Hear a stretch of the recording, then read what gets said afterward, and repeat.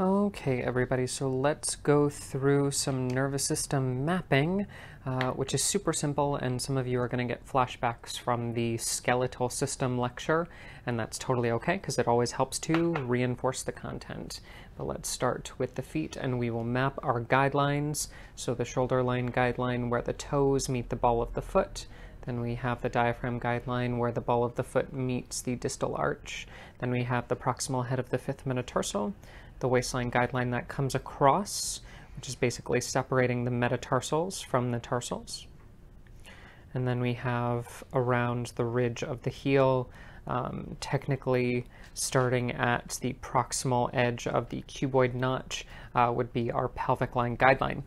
So those are our guidelines, but one thing that I really wanted to get into is the idea of the spine as the nervous system kind of central reflex point.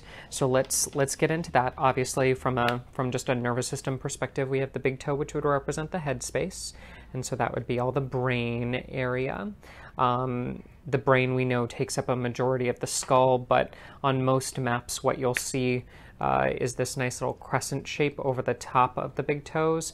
Like the brain is just in the scalp. It's not, it's all throughout the headspace. So I just like to view the entire big toe as headspace. But then we also have all of the pads of the toes, which would represent that headspace as well. Also the nails of the toes, very, very important for us to take into consideration because they are the screen of the mind.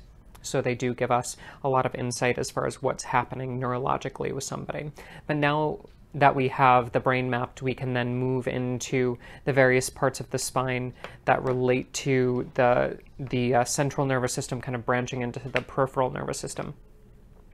So let's get into the neck. So we have the cervical spine on the medial edge of the big toes. Technically, cervical spine could also be all throughout the necks of the toes. If you really wanted to be specific about it, we'll also get into some vertical zone stuff as well during the course of this lecture. Then we have the upper half of the thoracic spine, so T1 to T7. That's going to be around the bunion area and the nerves that run through that chest space. Then let's see, what color do we want? Well, we'll do yellow. So then we have the lower half of the thoracic spine, which is going to be T8 through T12.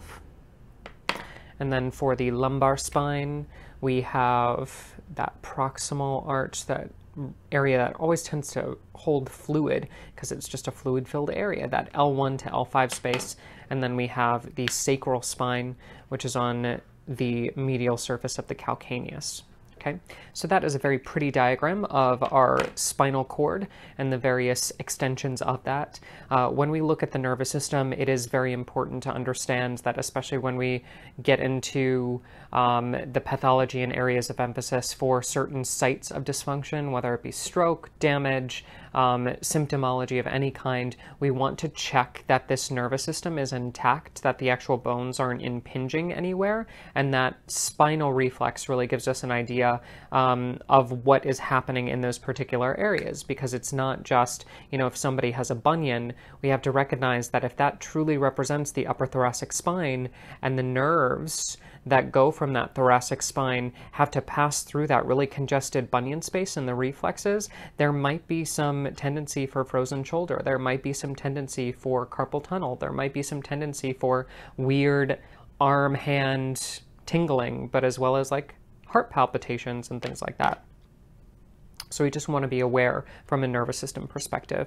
Then when we look at the vertical zones are important from a nervous system perspective because they do tell us a lot about influence. So when we look at horizontal zone 1, vertical zone 1, in line with the big toe, we can see how the mental space, how the thought process is affecting the various horizontal zones. We can also see how the alignment of the head and neck is affecting the spine. This really ties into craniosacral therapy nicely from a theory standpoint, because vertical zones, the alignment of the head and neck, if that's impinged at all, it's going to influence all of these other horizontal zones. But then if we look at vertical zones 2, 3, 4, and 5, this gives us an idea of how like from horizontal zone 1, how zone 2 is affecting zone 1. So how the alignment of the shoulders is affecting the neck. Then we have zone 3, how the upper digestive system is influencing the neck. Then we have zone 4, how the lower digestive system, hips, reproductive, urinary system affecting the neck. Then we have that outside of the heel representing that vertical zone influence of 5, zone 5, that lower body on zone 1, that horizontal zone of the head and neck. So the toes really do give you an example from a nervous system perspective using the vertical zones of what areas might be hitting that nervous system central command in the brain through using the vertical zone theory. Right? So that's just fun stuff. Let's take that and let's move on to the hands. Yay, hands. Let's map our zones. So we have shoulder line guideline just above that proximal thumb joint and where the fingers insert onto the palmar knuckles, then just below the proximal thumb joint and just below the palmar knuckles. Then we have the proximal head of the fifth metacarpal. That's our waistline guideline.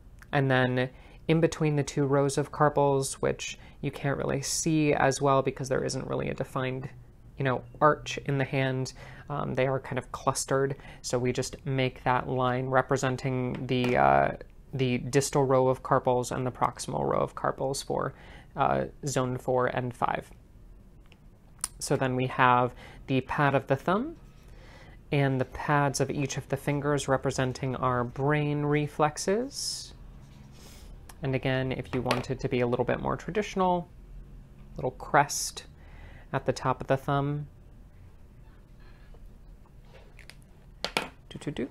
Okay, then we'll go into our spinal reflexes. So as with all the other hand mapping, we want to be careful because the thumb represents the alignment with the big toe.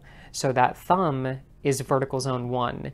Even when we have the hands rotated outward from an anatomical perspective, that might make you think that the little finger is zone 1, but it is not. The little finger represents vertical zone 5, whereas the thumb represents vertical zone 1. So we want to make sure that we are on the thumb side when mapping the spine. Cervical spine.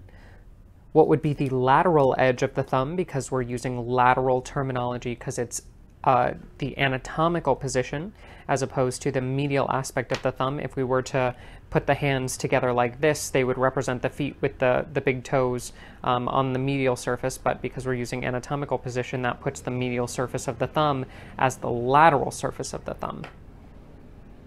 I know. When will modern medicine ever not be complicated? Okay, so then we have horizontal zone 2, that upper thoracic space. And here's where it gets kind of crappy with the mapping in terms of spinal stuff, because we have this itty bitty space for the lower thoracic vertebra. But that's just how the hands are wired. Then we have lumbar spine and sacral spine. Huzzah. Okay. And if we wanted to look at the vertical zones of influence, that's a really quick drawing, and the maps are much better. But here is the idea that, again, vertical zone 2, that second finger represents how the shoulder is influencing the head space. Third finger, how the upper digestive is influencing the head space. Fourth finger, how hips, bladder, urinary, low back, reproductive, all influencing the headspace. And then vertical spine, how the lower body is influencing the headspace. So like knees, muscles of the legs, things like that. Okay, so that would be our hands. Now let's move on to face. Okay, so we have the face here. Let's draw our lines. So give her a big ol' unibrow for the shoulder line guideline. Then we have underneath the zygomatic ridge.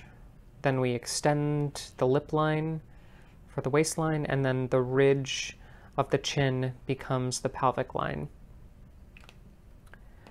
Our spinal reflexes would start with the brain up top. So that would be the entire forehead space, specifically just above the ridge, the lower ridge of the forehead. So all of this would technically be brain space. And if you really wanted to be specific, more towards the hairline would be the traditional way to look at it. But then we have the cervical spine, upper thoracic, mid-thoracic,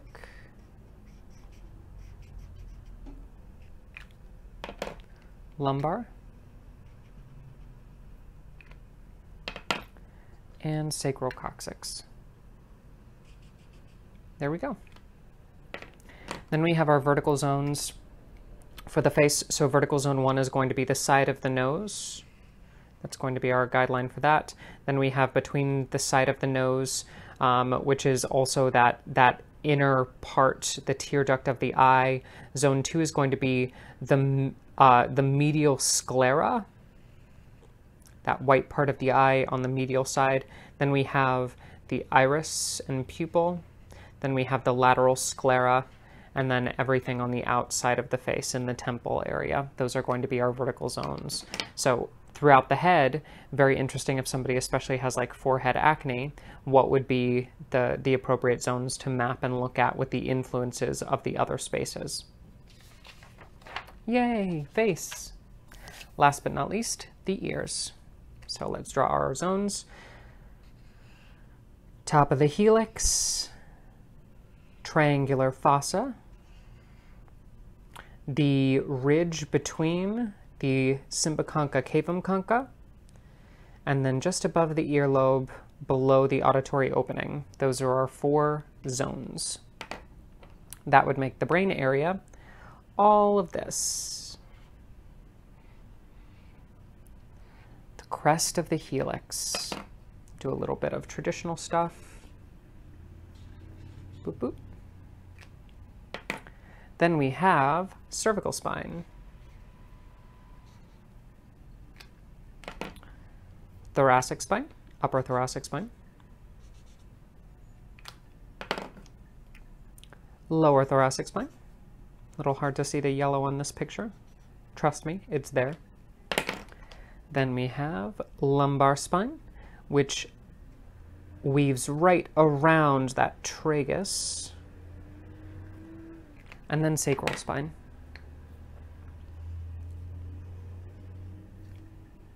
Cool. Then we have our vertical zones. The vertical zones of the ears, again, you just need to know a little bit of anatomy. So vertical zone 1 is going to be that spinal reflex in line with the tragus. Then we have the intertrachic notch, that dip in between the tragus and antitragus. Then we have the antitragus. And then we have this nice little ridge right here, and it forms a line in between the outside of the helix. And we are going to throw our last guideline in between that ridge and the outside of the helix, and those are our vertical zones for the ear. Yay, ear! So I hope that you've enjoyed this mapping session with the nervous system. We've covered a lot of spinal stuff, but also a lot of vertical zone stuff, which I hope you found valuable, and hope that you've enjoyed coloring along with me.